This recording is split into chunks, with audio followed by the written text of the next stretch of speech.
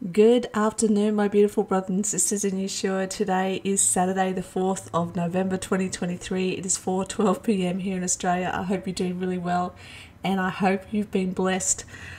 Oh man, the smile on my face, brothers and sisters. My cheeks are going to be really sore by the end of this video.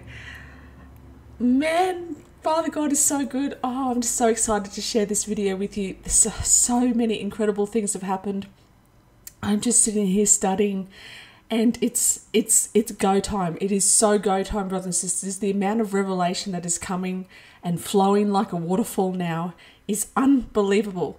Now, somebody made an awesome comment the other day that they've noticed that a lot of channels are being banned and videos are being removed and stuff like this. So if you go onto Google or DuckDuckGo, whatever you use, and type in YouTube downloader, and it's basically you can download the video to your computer file, and you have it there forever. So if it gets taken down, you've still got it. So just type in YouTube downloader, and then all you have to do is click the link of the video, put it in there, and it downloads onto your computer. So it's a good way of keeping important videos, because I reckon they're going to be taking lots and lots and lots of videos down.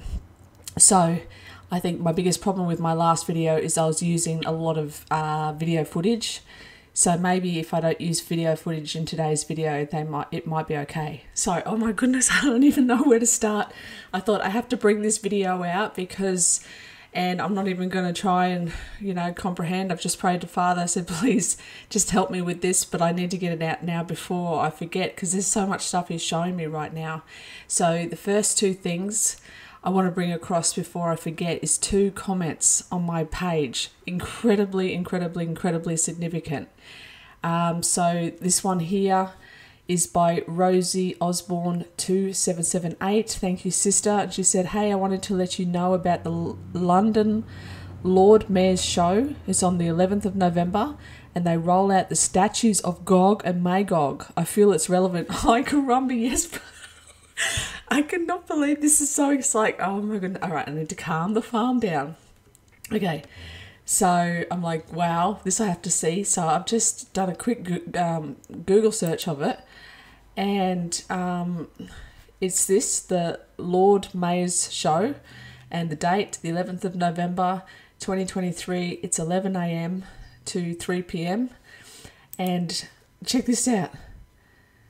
This is the Gog, and I'm like, because at first I couldn't find anything about it. But there's literal statues of Gog and Magog.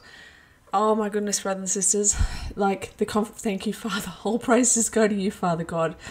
Okay, because He's put on my heart and my soul that I'm spending my last breaths here on this earth to try and tell everybody that will listen that the putting the millennial reign in the future and all that kind of stuff, it's not, brothers and sisters. It's literally happening right before our eyes. And Father is giving me confirmation after confirmation to try and prove it and open everybody's eyes to where we are in time. This is literally the beginning of the Gog and Magog war that's happening over in the Middle East. Satan's minions, his demons and his workers are laying the groundwork for that war. Okay, Satan is being bound, and oh my goodness, I found some incredible scriptures to prove that Satan has been bound since Christ's crucifixion. Okay. Oh, this is so very exciting. So here we have this Lord's Mayor on the 11th of November, starting at 11 a.m. They're rolling out statues of Gog and Magog, brothers and sisters. It's almost funny. It's almost funny. So thank you so much, sister, for letting me know that, because this is unbelievable. Okay, so the next comment I got was this 11th month, 11th month, 11th day, 11th hour, Armistice Day, 1918, World War, Revelation 9:15. Okay, and this is from Terry Savril. I'm sorry if I pronounced that wrong, 7695. And this is, where is it? Sorry, Revelation 9:15. And 4 angels were loosed, which were prepared for 1 hour, 1 day, 1 month, and 1 year, 11 to slay the third of man. Okay, and straight away I'm like, I wrote in the comments, I'm like, oh wow, 1 year, 1 month, 1 day, 1 hour, 1, great insight. Okay, on November the 11th, 1918, after more than 4 years of horrific fighting and the loss of millions of lives, the guns on the Western Front fell silent, although fighting continued elsewhere. The armistice, I don't know how you can say that, between German and the Allies. Okay, so basically that's what I was saying before. On the 11th of the 11th at 11 a.m., you could hear the birds chirping. The gunfires just stopped. They laid their weapons down. They went home. This is exactly what's going to happen. I truly, so much in my heart and spirit, believe this is exactly what's going to play out now. And Trump is going to be the head dude that's going to come in. He's going to give that fake sense of peace and safety, and it's going to be a ceasefire, but a fake ceasefire, right? Because he's the only one that can solve this problem. It's just working out so perfect. Okay. So yeah, there'll be a ceasefire on the 11th, the 11th of the 11th, 2023. And I believe this is the day that we're going to go into the ark, brothers and sisters. This is the day we're going to go into the ark. The door's going to be shut. Okay. And then there's going to be a false sense of peace and safety on the world when the bridegroom has been removed off this earth. The voice of the bridegroom will no longer be here. There'll be no more, people preaching, no more people preaching repentance or trying to save people or trying to win people to Christ. That voice is going to be gone. So the majority of the evil world that's left here they'll be really happy. Okay, they're going to be really happy because they don't have to put up with us trying to tell them to repent or that they're living in sin. This is absolutely incredible. Okay, so that's really cool. I had to get those two things said before I forgot them, okay, because that's really amazing. So this video here, it was just a little 2-minute video to let you know that my last video got removed off YouTube and it's over on Rumble. Okay, and the link is in the description box. You can go and watch it. Father's even gone as far to reveal to me that the restrainer is actually talking about Satan being bound. And that's why it was very hard for the church to know, who the restrainer was. The church said it was the Holy Spirit. I always said it was Michael the Archangel. But then I was talking with a brother on Discord, and I just typed it in there, and all of a sudden I'm like, oh my goodness, how did I not see that before?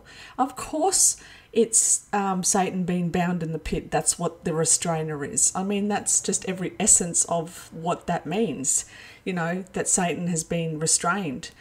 So, and that makes so much sense when you read Thessalonians chapter 2 Thessalonians chapter 2. That makes so much sense when it says, the day of Christ will not come until the apostasia comes first, and that man of sin is going to be revealed. But what's restraining him right now, and once that once the restraining has been let go, then this is all going to kick off. And that makes so much sense, because Satan has a little season once he is released out of the pit where he's being restrained right now. And I've got some incredible Bible verses to show you, brothers and sisters. I'm so excited because so many people have been saying I'm going on this wild, this wild rabbit hole and deceiving people. And now I'm just so thankful to Father that he's kept me strong in this, and I haven't given up, because now I believe if what I'm going to show you and you're still going to have doubts about it, that I can't really help you anymore, if you know what I'm saying. But anyway, but it just makes so much sense. So anyway, let's get into these Bible verses. So I was having a look at this article here. I just want to read this article because sometimes it's easier if somebody's already written it, and it just makes so much more sense when somebody else writes it rather than me have to try and explain it. Okay, so this is about the binding of Satan. Okay, Revelation 20 is the only place in the Bible that speaks of the millennium, the 1,000-year reign of the triumph Christ on earth. Nowhere else does the Holy Scriptures mention this word, so it is necessary to look at the related teachings elsewhere in Scripture to understand what it means in Revelation. A sound principle of biblical interpretation used from ancient times by Augustine and other early Christian writers is that one interprets the few mentions of a word or concepts in light of the many, and the symbolic in light of the plain. It would be contrary to a clear understanding of the Scriptures to make the many fit into the one. Therefore, we should understand what Revelation 20, a highly symbolic book, says about the millennium in the light of a very large number of other biblical passages that tell us more plainly and less symbolically what occurs between Christ's resurrection and ascension to heaven. Oh my goodness, brothers and sisters, this part's never occurred to me before. I always assumed that, I knew that on Christ's death was when Satan was bound. But this revelation today, from reading these articles and going to Scripture, I'm like, oh my goodness, of course. Okay, so what occurs between Christ's resurrection and ascension to heaven and his final return to earth to complete his victorious work? With that in mind, let us seek biblical help in order to make sense of the very first thing that is said to occur in this 1,000-year period between Christ's two coming, the binding of Satan. Okay, notice they say here that this is between his resurrection and the second coming of Christ. Okay, so they're not saying it's 1,000 years in the future or whatever. All right, so Revelation 20. Verses 1 to 3 says that a mighty angel from God binds the devil for 1,000 years. Specifically, verse 3 relates that he is bound from deceiving the nations during this period. Something happens to Satan's ability to keep the nations of the earth blinded from seeing who God is and from what his gospel means for them. As a result of Christ's finished work in dying on the cross, in rising from the dead, in ascending to the Father and being crowned on the throne of glory, Satan lost his power to deceive the untold millions of pagans whom he formerly kept blinded to God's saving truth. This is the people in the Old Testament, okay? Satan was able to deceive the untold millions of pagans who were formerly kept blinded from God's saving truth. And this is what I've been trying to say, brothers and sisters, that in the Old Testament where people are aligning the millennial reign, where they're saying, oh, look, the lion is lying down with the lamb. I know it says the wolf now. We won't go into that. But, when all these wonderful things are happening, they're talking about this is going to be in a certain period of time, in 1,000 years' time. Okay, no, brothers and sisters, this is on the new heaven and the new earth. You've got to remember that the Old Testament people and the prophets, they didn't know the mystery of Christ's crucifixion on the cross. They knew of a coming Messiah, but they didn't know the glory of what Christ was going to accomplish when he died for our sins on the cross. This was kept a secret, right? Even Satan didn't know. And I've got a scripture here too that proves that Satan would have never crucified him if he had known what Jesus was going to accomplish by dying on the cross for us. Okay, the ancient story of Job may give us some important insights into a massive reduction of Satan's power over the heathen nations.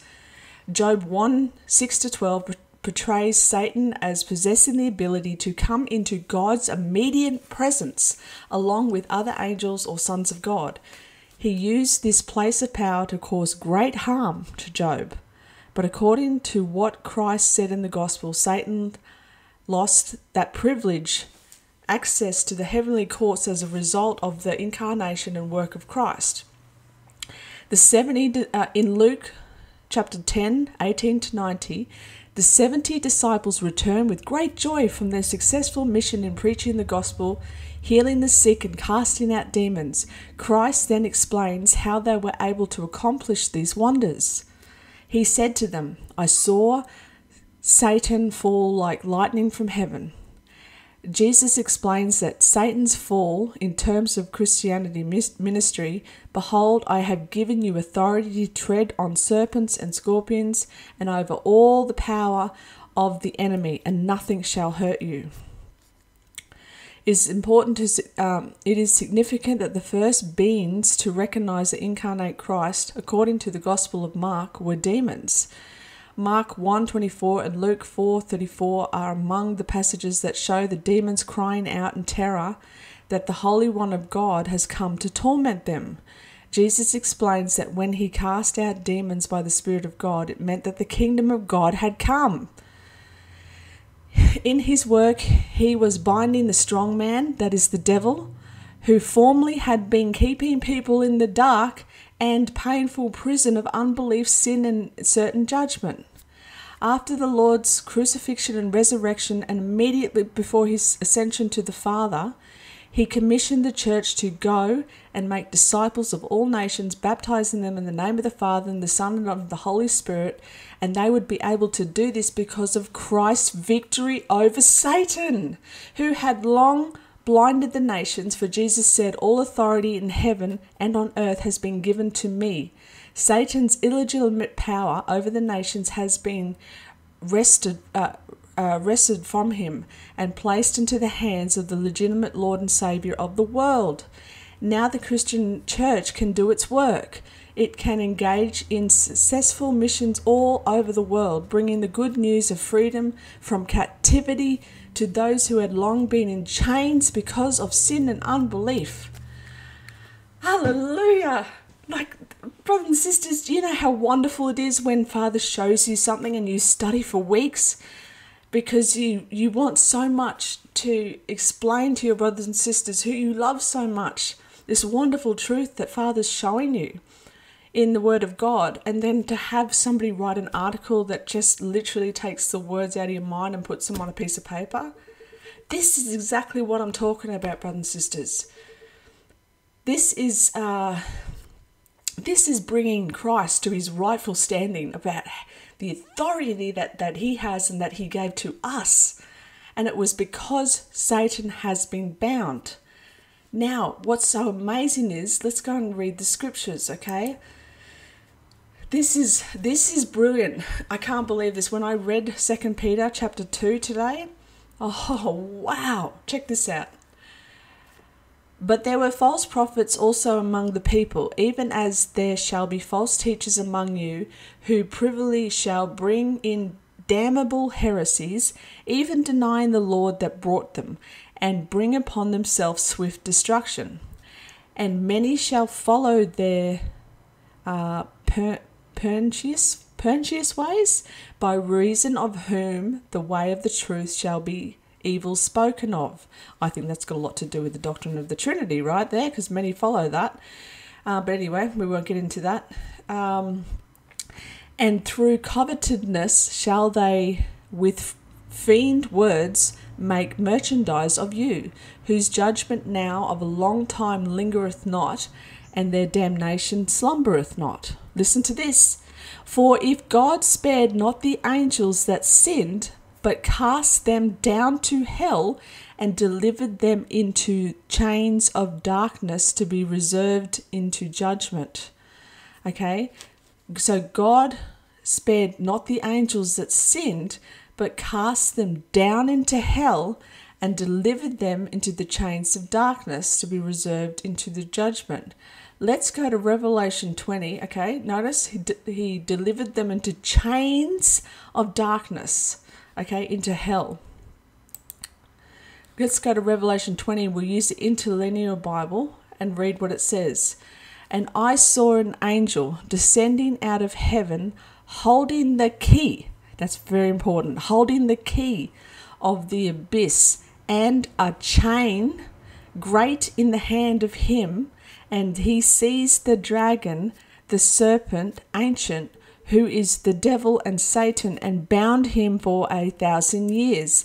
And he cast him onto the abyss, and shut and sealed it over him, so that he should not deceive any longer the nations, until were completed the 1,000 years. After these things it is necessary for to be released him for a little time.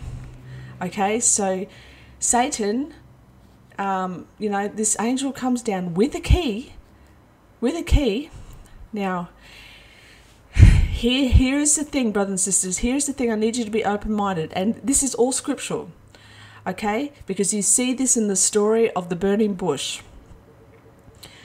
Okay, you see this in the story of the burning bush. Out of the bush, it says an angel of the Lord.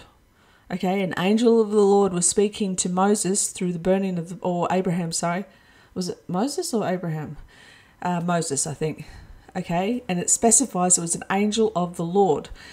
So sometimes I believe very much that Christ, Yeshua Jesus Christ, before he came to this earth as a human being, he was represented as an angel.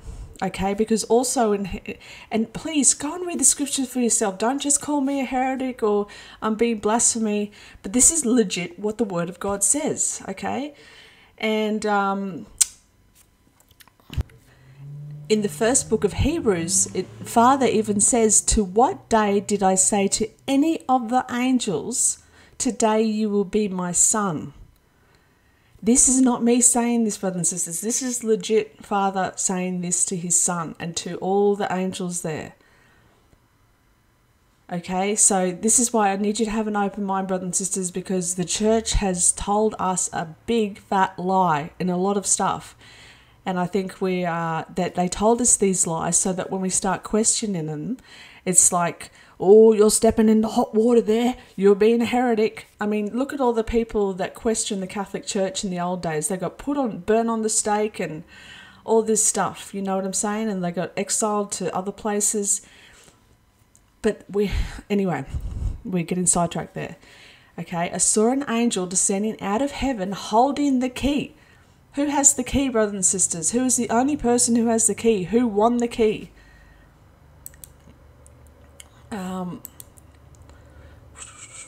Where's the key? Where's the key? Where's the key? Here. We put in the thing of the key, okay? A Bible search word. Okay, there's eight brothers and sisters results for the word key in the New Testament. Matthew 16:19, and I will give unto thee the keys of the kingdom, and whatever thou shalt bind on earth shall be bound in heaven, and whatsoever shall be loosed on earth, Father, shall be loosed in heaven. Luke 11:52, woe unto you, lawyers, for you have taken the key of knowledge, ye have entered not in yourself, and them that were entering you hindered. Revelation 1:18, I am he that liveth and was dead, and behold, I am alive for evermore. Amen. I have the keys of hell and of death. Okay? Remember when Jesus Christ, when he died on the cross, brothers and sisters, he went down into Hades and he freed the captives. This is why those people came out in Matthew 28, I want to say. Let's have a quick look. Matthew 27, verses 50. Okay, when he had cried again with a loud voice, yielded up the ghost, and behold, the veil of the temple was rent in twain from top to bottom, and the earth did quake, and the rocks rent, and the graves were opened, and many bodies of the saints which slept arose, and came out of the grave after his resurrection, and went to the holy city, and appeared to many. Brothers and sisters, this is incredible. Yeshua Jesus Christ holds the key of life and death. He went down into Hades, into hell, and he freed the captives of all the people that Satan had deceived and had captive over before the wonderful atoning sacrifice of Yeshua Jesus Christ. This is incredible. Okay. this is when Satan was bound, brothers and sisters. This is when Satan was bound. Jesus went in down to hell. He took the captives and set the captives free, right? This is why he read that scroll in the temple, because he was here to set the captives free. And then in return, he bound the enemy. He bound Satan, okay? He bound him. And Revelation 3:7, and to the angel of the church of Philadelphia write, these things say he that is holy, he that is true, he that has the key of David, he that opened it and no man shutteth, and shutteth and no man opens. See, right here, it's Christ that shuts and Christ that opens. He is the angel, brothers and sisters, that locks him in, and he is the angel that releases him for the short time, for the 42 months. Oh, brothers and sisters, this is amazing. Praise Almighty God, his holy, holy, holy name, Jehovah, and his precious Son, Yeshua, Jesus Christ. Praise their holy name. This is fantastic. Revelation 9:1, and the fifth angel sounded, and I saw a star fall from heaven unto earth, and to him was given the key of the bottomless pit. Revelation 20:1, I saw the angel come from heaven, having the key of the bottomless pit and a great chain in his hand. Also note, the angel is the angel of the Lord, okay? The angel of the Lord. This was down in Abraham's time as well, okay? When the three angels came down to them, and one of them got called Lord, okay? One of them was Christ, brothers and sisters. And also too, when the fire of God, the pillar of fire and the cloud by day and the pillar of fire by night, that was the angel of the Lord that went before them. That was Christ, brothers and sisters. This is the angel. This is the angel that Father said, to what day out of all the angels have I said, today you are going to be my son? This is why Satan was so jealous, brothers and sisters. This is what caused this whole thing to begin with. And this is amazing that he has the keys, that Christ has the keys, because he won the victory on the cross. And he had the key to life and death and to heaven and hell. And he went and freed the captives. And when he freed the captives, he bound the enemy. Okay, so that the gospel, the good news of the Bible, the truth was able to flourish. It does not mean that we're not going to have trials and persecutions throughout this period. Okay, these trials and persecutions are there for our refining and our purifying, and it's there for our chastisement. This is our time that we're getting refined and purified. The time to come, the great tribulation, the wrath of God, we're not appointed to that, brothers and sisters. This is unbelievable. This is such a wonderful revelation. Okay, and then you can see, okay, the next thing we're going to talk about is, people want to know, but it says 1,000 years, people can't get over this 1,000-year bit. For one, this is why Father just will not let me go without just being really diving deep into this 1,000 years that we have been fed this lie. The 1,000 years got added to the calendar, brothers and sisters. Okay, and it's not only just 1,000 years. Because a lot of people say, oh, well, then if we're really in the year 1023, do we have to wait another 10 years? No, brothers and sisters, no, because the thing is, like I explained before, in the year 895, San Francisco, they had footage of a tram terminal. Okay, beautiful tram terminal. People were wearing lovely clothes, like what you would see in the so-called 1800s, but this was in the year 895.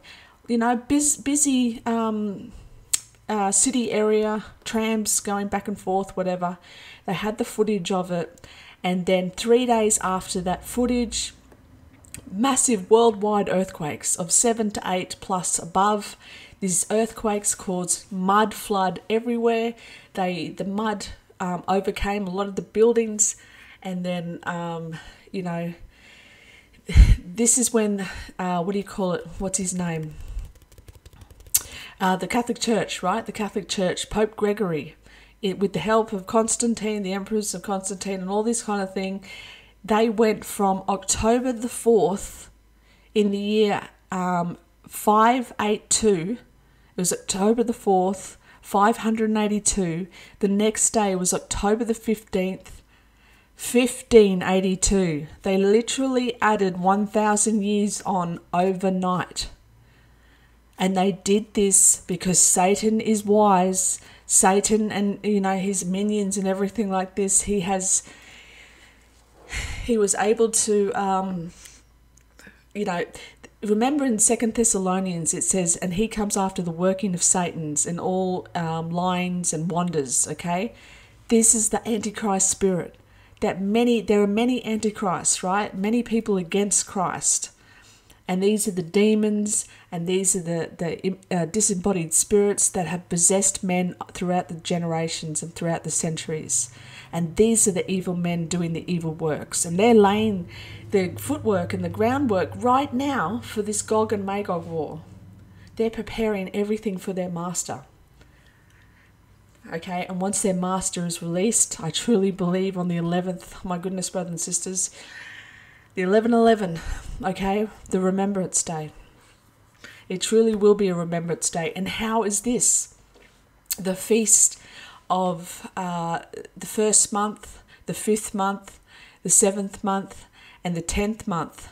They're called the days of remembrance in the Word of God, right? So here is Satan's day of remembrance. Okay, 11/11. This is why that number is seen as a good number, as seen as a devil number, and seen as a heavenly number, right? An angel number, so to speak. And, people always say, oh, you shouldn't talk about numerology and things like this. But, brothers and sisters, there's a whole book called the Book of Numbers in the Word of God. Numbers are important to Father. And, whatever there's good, there's going to be bad of it. Okay, because Satan mimics everything. But this is incredible. This is absolutely incredible. Now, not only did the church add 1,000 years on, but like I said, that the San Francisco earthquake, right? That happened 3 days after this footage, in the year 895, well, when they had that earthquake, they listed that earthquake in the history books as being in the year 1906. Okay, so they added, 9 more years? So there's 9 more years. There you go, brothers and sisters. It's the year 2023. So that's going to be taking us up to 2032. The year 1032, so to speck. What I'm trying to convey to you here, brothers and sisters, is there's been so much added, and we're right on target. We are literally right on target. And we're waiting 2,000 years after the death of Christ, and it seems to me that it's exactly right on the money, right on the day. Exactly the amount of years when Christ died on the cross. If he died when he was 30 years old, it's probably the year 1090. It's probably the year 1090. It's probably the year 1030. Okay, truly. Okay, the greatest trick of the enemy is the deception in the times and laws. Because if he can confuse us to where we are, what time we are, and all these kind of things, then he's doing a wonderful job. And he has done a wonderful job until the books were opened that Daniel was talking about. Okay, the books have all been opened now. Knowledge is increasing, it's going to and fro. And just while we're here speaking of the 1,000 years, we go down to the word 1,000, which is Chiliah. Okay, we're going to go there, and we're going to see that this word, how is it pronounced? Oh, it doesn't say how it's pronounced, but it's Chilia. Okay, Chilia. And as you can see here, there's 8 occurrences for Chilia, and is like 1,000 years, the Lord as 1,000 years, and the Lord is as 1,000 years. So that's in 2 Peter. That's where it's talking about a day is like 1,000 years. And notice the word is like, okay? This is like saying, and the beast was like to a leopard, and the beast was, to like an eagle, or, had the face of a man. It's describing something like. So this use of the word 1,000 is not a literal number 1,000, okay? Because over here we have the 3 instances of the word 1,000. Okay, and this is what you have to understand with the Greek. Is it's very important to have a look at what context. It's like the word there. Okay, we can say, oh, I've got to go over there, and that's THERE, or it's their clothing, CTHEIR. It's kind of like that. And harpazo is one very, very significant one too. The word harpazo has a slight change of spelling too. And there's plenty of harpazos in the Word of God. There's 14, I think. But there's only 2, the one in Thessalonians and the one in Revelation chapter 12, where it says caught up to God's throne. Those are the true harpazos, like the one that we love, the rapture, the catching up to God's throne. So the same instance with this, okay, because we go here and we go to, I think it's Strong's 5507. Okay, we come down here. Word origin, a prime word, 1,000, 1,000, 1,000, or 1,200. And we've got here plural of uncertainty, affinity, 1,000, 1,000. Okay. So this is, and you see the other usage of the word. We come back here. We look at the other 2. There's one here of 2 occurrences of the word. And this is the actual proper number. Okay. So, and they will prophesy for 1,200, or they shall prophesy 1,200, in 60 days. So that's giving you a proper number. Okay, there's 2 occurrences of that, and then there's 1 occurrence of this, and this is a dimension, or this, by the space of 1,600. So this is the one where it says, the blood will come up to the horse's bridle of the space of 1,600 cubits, whatever the verse said. But this is like a dimension. So this is what we have to be really careful of. So the word 1,000 here in Revelation 20, brothers and sisters, doesn't necessarily mean a literal 1,000 years. But it can also mean that too, because of what I've just told you about the 1,000 years that the Catholic Church has added onto the calendar. Okay, and then, because there's so many prophecies of, where people keep writing to me saying, yes, but, the Word of God, it has to have that, it was 6 days of creation, and we've got to have the seventh day is a rest, so there's 6,000 years, and then 1,000 years for the millennial reign. It makes perfect sense. Nowhere does it say that in the scriptures, though, brothers and sisters. Nowhere does it say that in the scriptures.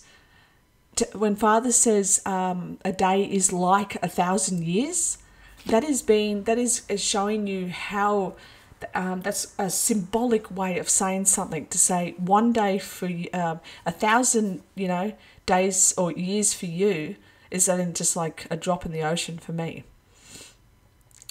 I hope you understand what I'm saying. This is why looking at the interlinear Bible is so important, to find out what is the context of the word.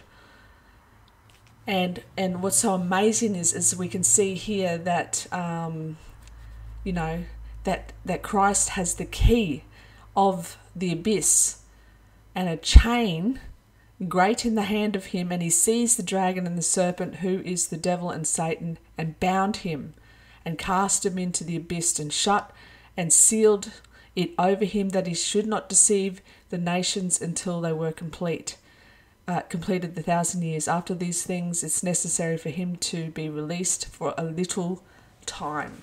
That little time there, brothers and sisters, is the same thing in Revelation chapter 6, where it says, the souls under the altar are saying, "How long, O Lord, holy and true, do you not judge and avenge our blood on them, judge and avenge our blood for those who spilt it on the earth?" He gives them white robes and he says, "Wait, rest a little time." It's exactly the same Greek words. It's a little time. The ones under the altar, the souls under the altar, and again, I want to explain too for the people who have the question of, well, who are these people? We go down here, and I saw thrones, and they that sat on them, and judgment was given unto them, and the souls of those having been beheaded because of the testimony of Jesus and because of the word of God. Okay, so those people who have been beheaded, this is why it's so important, brothers and sisters, that you understand the significance of Islam. Okay, from the year 688 AD, when the Dome of the Rock was built on top of the temple in Jerusalem, that was the abomination of desolation, standing where it ought not to be. There has been 1,335 years until this year, 2023. Okay, and since that time and before that time, but particularly since 688, there has been souls, people who have been beheaded. Have a look at that nation, at Islam. They will behead you, okay? That is one nation in the world that uses beheading still to this day. We've seen it in our recent history, okay? It's gone viral over the internet when those 20 Christians were brought down to the beach, okay? And they were all unfortunately beheaded. It was horrible, horrific, but this is to show you who the Word of God is talking about. And notice the souls under the altar, they were slain. So it means everybody who was killed or who has been beheaded particularly, that's a very specific thing. Anybody who becomes a martyr for the word of God will reign with Christ for this time. Okay? It can be, you could have been the first one to be beheaded in the year 688, for example, and you've been reigning with Christ since then. You could have been beheaded, yesterday, and you're going to be reigning with Christ in the spiritual kingdom. The kingdom of heaven, brothers and sisters, is not a physical kingdom. Again, I want to stress what the Jews thought of the Messiah, what they thought he was going to bring, was a physical kingdom. This is why they didn't like him. They expected him to bring a physical kingdom, and he did not. Christ even said this. He said, "The kingdom of heaven is something you cannot observe with your eyes, for the kingdom of heaven is within you." This is the Holy Spirit, the power that resides within you to have authority over all evil, over the serpents, the scorpions, and over all evil, and nothing will hurt you. This is the power. Okay, but we have been denied of the power, or we haven't been denied, but we've been deceived of knowing that we have this power. We should be able to be raising people from the dead. We should be going around to all the hospitals right now and literally healing people out of the beds and raising people from the dead. This is the power that we should have. But Satan's minions have done such a good job to make us feel that, we do not have this power.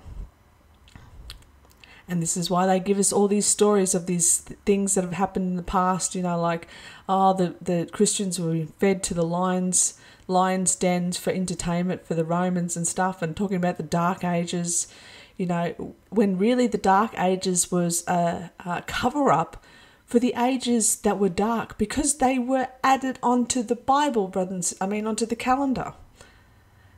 You know what I mean? This is legit why they're called the Dark Ages, because there's no historical evidence of anything happening in between this period of any significance, from whenever they decided to add, that 1,000 years in the Bible. But this is what I'm trying to say to you. This is evidence of why in the Old Testament they talk about what's happening on the new heavens and the new earth.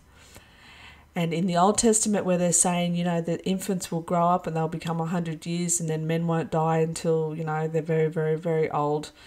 And that they didn't have the comprehension of what Christ was going to do, that Christ was going to give us immortality, that we were going to reign forever and be reconciled back to Father and see him face to face. They didn't understand this. They did not understand this. And you know what the other wonderful thing is? Is that, it talks about the weapons and stuff will be piled up, and, everyone's going to make all this stuff out of all the weapons that are going to be piled up and things like this. People still need to understand that on the new heavens and on the new earth, there's going to be a corner pocket which is a desolate wasteland. Whatever Babylon is, whether that's America, which I truly believe it will be, or if it's somewhere in the Middle East, it really doesn't matter. Whatever Babylon, the new Babylon is now, that will forever be on the new heavens and the new earth, brothers and sisters. We are not going into the new heavens and the new earth, and where the new Jerusalem's going to come down on this earth. We're not going in there being robots. We are going to be like we are now, with complete free will. This is why it says in Zechariah, or Ezekiel, sorry, that, is it Ezekiel? It's either Ezekiel or Zechariah. It says this is why, it talks about the Egyptians. If they don't come up to the Feast of Tabernacles, then Father's going to send a plague on them, or he's going to send the famine on to them. It is for every nation in the earth to come up to the Feast of Tabernacles once a year, because Father will be residing on this earth in the New Jerusalem.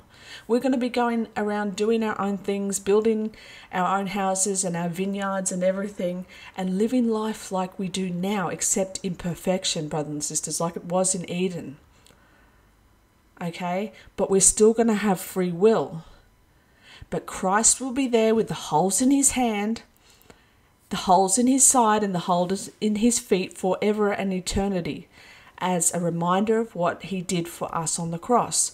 And there will be a desolate wasteland over in the corner as a reminder of what sin did to the world. This is why sin will never rise up again like it did. It will never, what we're going through now will never happen again, because people will be instantly punished, or they'll have an instant consequence for their actions, right?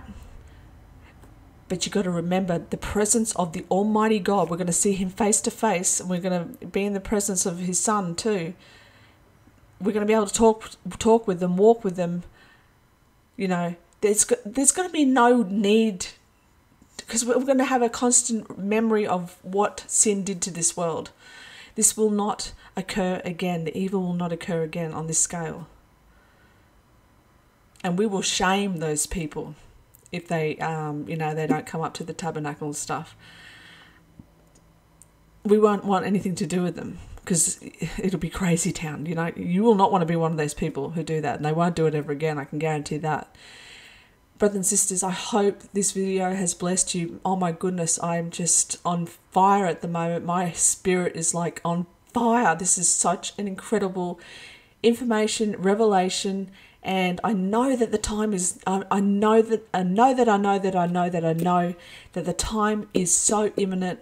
We are in the very beginnings of the Gog and Magog war. What you see in the Middle East will not settle down. It's only going to get to a point. It's going to have a false peace and safety, a ceasefire on Remembrance Day, on 11/11, probably at 11 a.m. Israel time. Okay, Trump's going to step in. This is where all of this work that they've been doing previously for the Abrahamic Accords, Trump's going to be the hero. He's going to come in, and this beast that rises out of the sea, where it says, oh, who can make war with this beast? Who can make war with him? Okay, who can make war with him? And when you read it, let's go to Revelation 13, where it says the rise of the beast. Okay, because we're not going to be here anymore, brothers. This is Satan's 42-month reign now.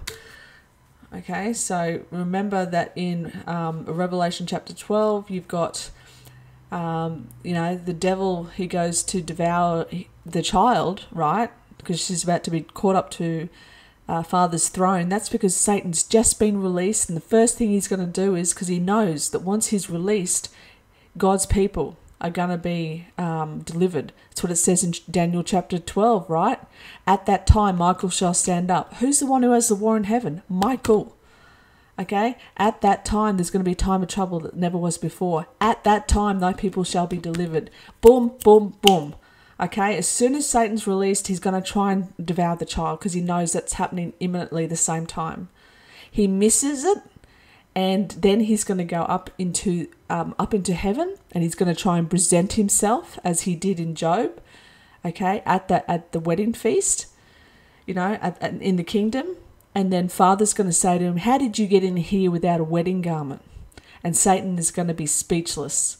And then Father God is going to get his angels, and they're going to bind him hand and foot and cast him out of heaven, okay? And we're going to be celebrating, and we're going to say, victory and glory, glory, glory. The devil who him and his angels, and I'll show you the rest of 2 Peter in a minute, because it's not just the devil that's been accusing us day and night. It's all of the other angels who accuse us too. He's been cast down to the earth, and now we're free. But woe to the inhabitants of the earth, because the devil has come down to you in his wrath, because he's got a short time left. That's the 42 months, 3.5 years, or the 1,260 days. Oh, brothers and sisters, this is amazing. Okay, so check this out, right? I saw one of his heads as it were wounded to death, and his deadly wound was healed. The reason the beast, which I believe is Trump, will have a deadly head wound, it'll appear as Trump has been assassinated, brothers and sisters. And did I not show you in the last video? Probably not, because that's the one that got banned. But I showed you that Trump was going to be like this. The Turkish president, they've put an announcement out. Oh no, who was it? Was it in Turkey or Iran? One of the two. They wanted to assassinate Trump because he was the one who killed their big leader, okay, when he was president. So it's kind of a tit for tat thing. But brothers and sisters, this is why this works perfectly. Satan gets cast out of heaven by a deadly head wound that Michael puts on Satan with his big sword, right? It's probably like the sword of Thor, down across Satan's head, and Satan comes crashing to this earth, and Satan has to enter into the man of sin for that man of sin to go into the son of perdition. Okay, so let's say that it's Trump. If when Satan possesses or goes into Trump, just like he went into Judas, then Trump is going to have the same effects. He's going to have that same deadly head wound. And this is why it works out perfectly that Trump is probably more than likely going to be assassinated. And guess what's going to happen? He's going to be resurrected in front of the whole world, and this is why the whole world will wander after the beast. And this is why the whole world will quite happily worship him. And it's all going to come together, the worship of this man, and the unifying religions of Islam, Judaism, and Catholicism. They're all going to come together, and it's all just... Look at the world right now. We stand with Palestine. We stand with Palestine. We stand with Palestine, right? The whole world's already doing it, brothers and sisters. It's only moments away. Everything, every duck is in its row right now. We're just waiting for this, for Christ to come down and open that abyss, right? Because he is the one who has the keys of heaven and hell. He earned it, so he's going to come down and open it. It's only him that can do so. He's probably going to have his, his mighty angels with him, like Michael and all that with him. But he's going to release them. But we're going to be safe and protected, brothers and sisters. We're going into that heavenly ark. And then the door's going to be shut. And then probably Satan's going to be released. I don't know which way it's going to be, but I know that we're going to be protected. So we've got nothing to worry about. But this is incredible. And I'm so, so thankful, and all praises go to the Almighty Father in heaven. All praises go to Him. I could have never, ever, ever, ever found this if I did not rely on His Holy Spirit, on the teachings of the Holy Spirit. This is just amazing, and I hope you can see how amazing this is, brothers and sisters, because this shows not just, hoping and wishing, we can find a rapture verse here, we can find a rapture verse there. This is it, brothers and sisters. This is the evidence, the scriptural evidence of the end times, of our deliverance, of our salvation, of our redemption, of our harpazo. This is the evidence, the scripture. And, this is exciting. This is so exciting. And here, we see here, I know that's the one. Well, basically when in Revelation 9, let's go to Revelation 9. Well, hang on, I want to read the rest of 2 Peter before I forget. Okay, because this is always what I do. I always read half of let's read the rest of it, because this is incredible. Okay, so where did we get up to? Okay, for if God spared not the angels that sinned, but cast them down to hell and delivered them into the chains of darkness to be reserved unto judgment, and spared not the old world, but saved Noah, the eighth person, a preacher of righteousness, bringing in the flood upon the world of the ungodly, and turning the cities of Sodom and Gomorrah into ashes, condemned with an overthrow, making them as ensamples unto those that after should live ungodly, and delivered just Lot, vexed with the filthy conversations of the wicked. For that righteous man dwelling among them in seeing and hearing vexed his righteous soul from day to day with their unlawful deeds. The Lord knoweth how to deliver the godly out of temptation, and to restore the unjust to the day of judgment to be punished. And why should we be surprised? Look at the 4 angels under the river in Euphrates. They've been bound. And so has the fallen angels from, in the book of Enoch. They've been bound for 70 generations, brothers and sisters. 70 generations. This is why it's going to be hell on earth. This is why the pale green horse is the only rider with a name, and his name is Death, and all of hell follows him, and he's going to kill 1/4 of the earth. That is Satan, brothers and sisters. That is Satan being cast down, because when he's cast down, like I said, it's not only the dead in Christ that are rising, it's also the dead wicked that will be rising. This is where you're getting your zombie apocalypse from. It's going to be a horrific time. Okay, whereas angels which are greater in power and might bring not railing accusations against them before the Lord. See, whereas angels which are greater in power and might bring not railing accusations before, whereas angels which are greater in power and might bring not railing accusations against them before the Lord. See, this is who's accusing us day and night. But these, as natural brute beasts made to be taken and destroyed, speak evil of the things that they understood not, and shall utterly perish in their own corruption, and shall receive the reward of unrighteousness, as they that count it pleasure to riot in the daytime. Spots they are, and blemishes, sporting themselves with their own deceivings while they feast with you, having eyes full of adultery, and that cannot cease from sin, beguiling, unstable souls, and heart they have exercised with covetous practices, cursed children, which have forsaken the right way and have gone astray, following the ways of Balaam, the sons of Bosor, who loved the wages of unrighteousness, but was rebuked for his iniquity. The dumb ass speaking with man's voice forbid the madness of the prophet. These are wells without water, clouds that carry with a tempest, to whom the midst of darkness is reserved forever. The mists of darkness, okay?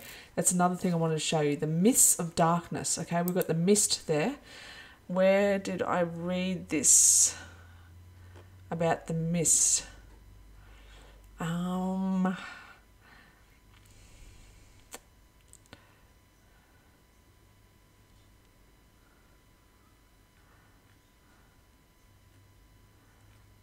Where's the mist? It must be in Revelation 9.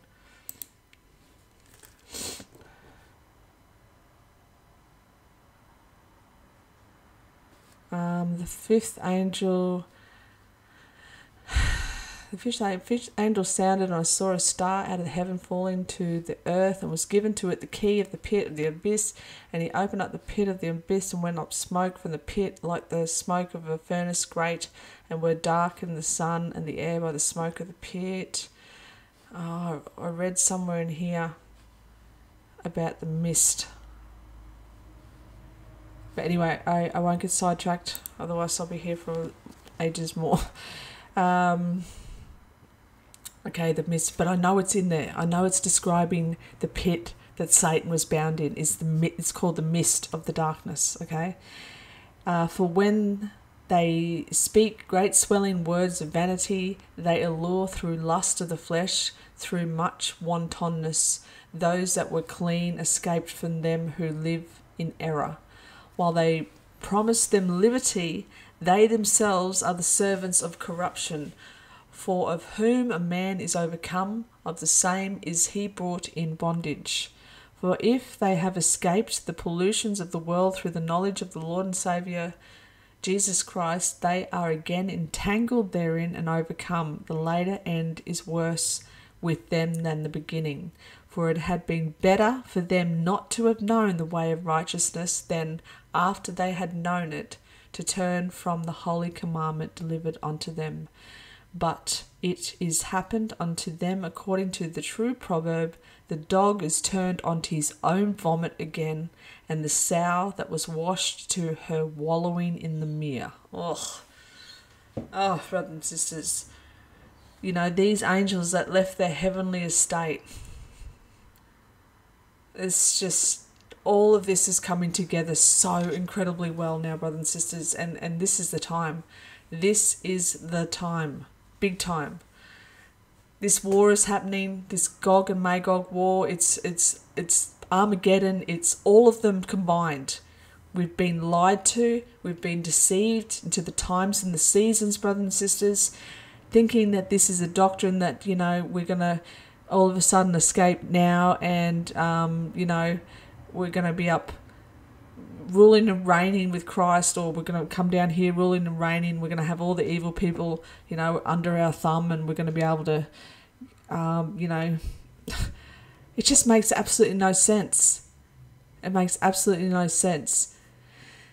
But this makes sense. This makes perfect sense, that when Christ died on the cross, he went down and he won the victory, and he got the keys to hell and death and life, right? And he won the victory. He saved the prisoners, you know, he set the captives free. He set the captives free, brothers and sisters, the one who had been deceived by the evil workings of Satan. And while he saved the captives, he bound Satan so that the word, the gospel, the good news of the gospel could spread. It doesn't mean there's no evil in this world, brothers and sisters. I've never said that. But if Satan was on this world right now, hi caramba, we wouldn't even be here. It would have been long finished. This story would have been long finished. Okay, so Satan is about to be released from the pit, from the angel who holds the key. the angel that holds the key. That is our Lord and Saviour, Yeshua Jesus Christ. Okay, don't come at me with me speaking blasphemy or, oh, she's like a Jehovah's Witness now. She believes Christ is an angel. It's literally written in the Word of God. Fight, take this argument up to Father. Okay, take this argument up to Father. Not with me, because I'm literally reading from the Scriptures. Go back into the Old Testament and have a look where it's like Christ is Father's representative. Okay, he's the ambassador of his Father. Okay, and he appears in many forms. Like in the burning furnace with the 3 Hebrew boys, was one like the Son of Man, And speaking of that, let's have a look, because I want to show you something while we're talking about Christ being like an angel. And it says that, that Christ was made a little lower than the angels too. So that's what I'm trying to say to you. When I talk like this, brothers and sisters, I'm in no way diminishing what Christ is and what Christ has done for us. I still will stand and I will die for this truth, that the Father, Almighty God, is the one true God. Okay? And he's greater than Christ. But Christ is his one and only begotten Son, who sits at the right-hand side of his throne. This is why he was made so much better than the angels. Okay? But when he became a human, he was made a little lower than the angels. Okay, but that's the greatness of his gift and what he did. He gave up where he was. He didn't have to do that. We could have all been lost and doomed. But because Father loved the world so much and because Christ loved us so much, that's what the plan was. And thank the good Lord and thank Almighty God and thank Yeshua Jesus Christ for carrying out that plan. Otherwise, we'd all be doomed. Okay, none of us would even be here. But hang on, I just want to find this other thing in Revelation. I think it is... just 2 seconds. Okay, this is in Revelation chapter 22. I'm going to show you something here, brothers and sisters, and this is amazing, okay? Now that I hope that you can see, I'm not trying to sound like I'm bringing Christ down in any shape or form, okay? Without Christ, none of us would, the gift would have never been given for our eternal salvation, okay? Please know that. But it's so important that we know what the truth is, the absolute truth. Okay, so I want to read Revelation chapter 22 and I want you to hear something. And he showed me a pure river of life of water, clear as crystal, proceeding out of the throne of God and of the Lamb. In the midst of the street of it, and on either side of the river, there was a tree of life, which bare 12 manner of fruits, and yielded her fruit every month. And the leaves of the tree were for the healing of the nations. And there shall be no more curse, but the throne of God and of the Lamb shall be in it, and his servants shall serve him. And they shall see his face, and his name shall be in their foreheads. And there shall be no night there, and they need no candle, neither the light of the sun, for the Lord God giveth them light, and they shall reign for ever and ever. And he said unto me, these sayings are faithful and true, and the Lord God of the holy prophets sent his angel to show unto his servants the things which must shortly be done. Listen to this. Who's saying this now, brothers and sisters? Who is saying this? Behold, I come quickly. Blessed is he that keepeth the sayings of the prophecy of this book. Who do you think is saying that?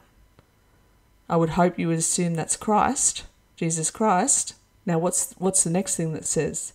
And I, John, saw these things, and I heard them, and when I had heard and seen, I fell down to worship before the feet of the angel which showed me these things. Who's showing him these things?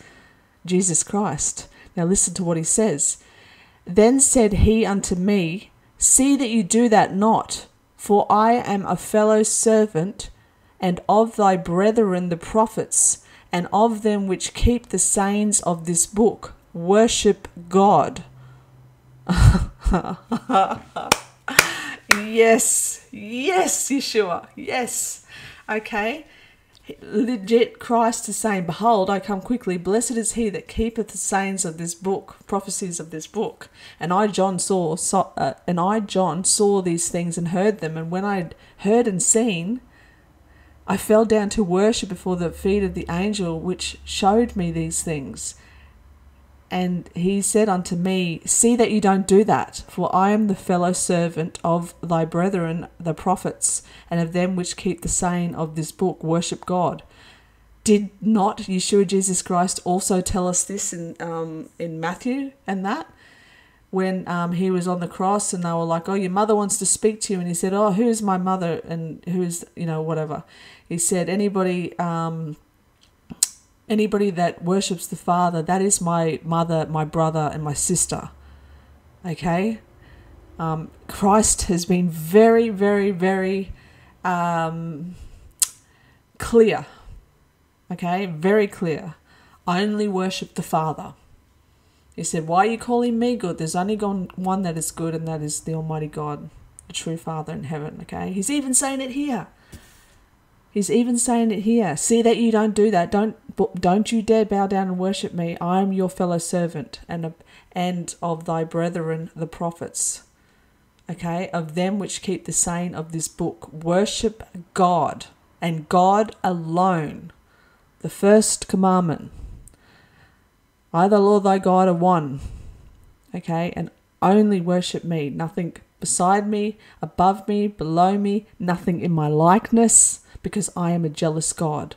So brothers and sisters, this is of utmost importance. This is why Christ said, in vain they do worship me, teaching the commandments of men. Okay, in vain they do worship me. This is why Christ also said, many are going to come to me on that day and say, Lord, Lord, did I not do anything? Did I not do all of this stuff in your name? And Christ is going to say, get away from me. I have no idea who you are, you workers of iniquity. Okay, be very careful, brothers and sisters. Be very, very, very careful. Those people who are still holding fast to this Trinity, to this blasphemy doctrine of the Trinity, from this Council of Nicaea, from this Roman doctrine from the Trinity. Okay, this is the devil's greatest trick, brothers and sisters, is to deceive us slightly. He's deceived us to the times and the laws, and he's also deceived us. He's like, well, if I can't get the worship then I'm going to split the worship up of the Almighty Father who only deserves worship. Okay, and then people are going to say, oh, but, it says that, the three wise men or whatever went to go and worship the baby Jesus and stuff. Worship also means honour and... and glory and, anyway, I'm not going to get into that, but I just want you to understand, brothers and sisters, that this is so important that you understand that even Christ himself said, don't do that. Don't fall down and worship me. Remember every time that Christ healed someone as well? Remember he said, don't tell anybody about this, because he knew people were going to say, oh, this man's a god. This man's a god. He didn't want that. He did not want that. Everything was given to him by his Father. That's why he could do all these things. Okay, but it doesn't mean that he is God. It would have never been fair if Christ was God, half man, half God. That's ridiculous. It would have never been fair. That wouldn't have been a fair death on the cross. If he was half God at the time of the crucifixion, then he could have made it seem on the outside that he... this is actually funny that you say this, because this is exactly what Islam says about Christ. Because they actually say he went on the cross, but he never died. And it says in the Quran that he appeared to die, but he was taken off the cross before he died. So, wow, thank you, Father. This is literally what is written in the Quran. Okay? And this should make it very clear to you that this is why the Jews find it, they can't relate to Christians, because of this Trinity doctrine, because they know thy Lord thy God is one. Okay, and it's blasphemous. But You know, Jesus Christ, the only begotten Son of the living God. And this is what Peter, when Christ said to his disciples, he said to Peter, who do you say, who do the people say that I am? And, you know, and Peter said, oh, they say you this, they say you that. And then Christ said, well, Peter, who do you say that I am? Or, Simon Peter, yeah. And he goes, you know, who do you say that I am? And Peter answers, you are Christ, the Son of the living God. And Jesus said, flesh and blood didn't tell you this. So in other words, your own mind didn't make this up. He said, but only my Father in heaven told you this. Okay? That Christ is the Son of the living God. And then Christ said, upon this rock. What rock? You know, many people say, oh, Peter's the rock of the church. The Catholics will say that Peter is the rock of the church. No, upon this rock, upon this foundation. What foundation? That Christ is the Son of the living God. Like literally the whole reason that we're saved.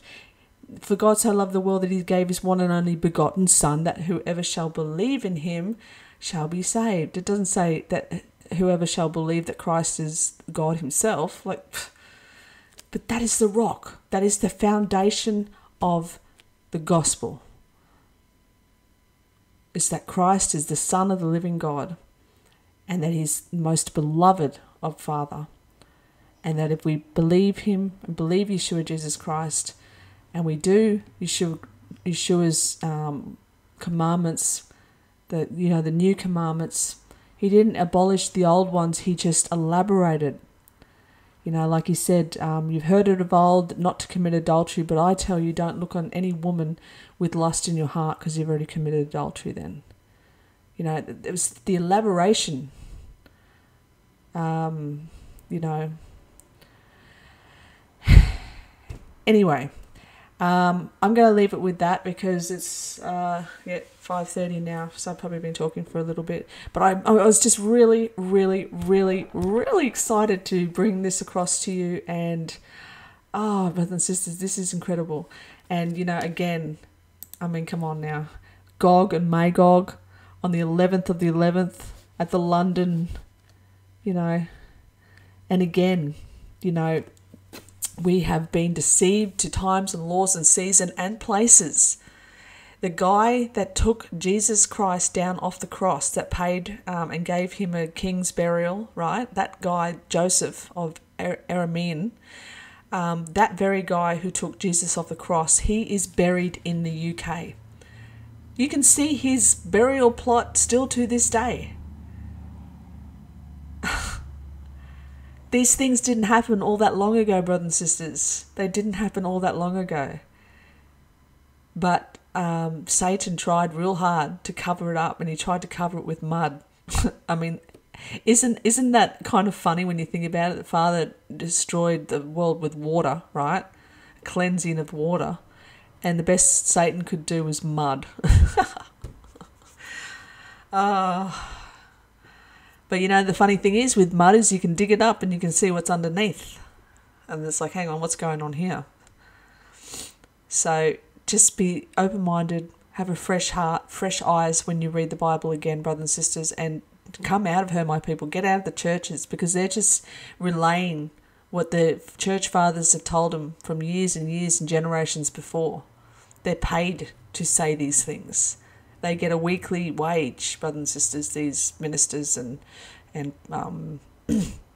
pastors and things like this, so that they stick to the script. Unfortunately, it's sad but true. This is why we are to come out of her, my people, and be like childlike faith, and just, even though the whole world can be coming against you, trust in what the Lord is showing you. Okay, I trust that the Lord will never lead me down the wrong path. He will only lead me down a dimly lit path, so that I can say, hang on, there's a little bit of light there. Let's go have a look over there, and then open the door and poof, all this light comes out. It's like, okay, thank you, Father. Okay, you just have to trust in Father, that even if you're going to have a look at places where, you know, the world says that's forbidden, you're a heretic if you're going to look at that. You know, don't give a crap what anyone says. You follow the Holy Spirit. That's why each and every one of us has the Holy Spirit. It's a gift from Father, so to teach us and comfort us in all things.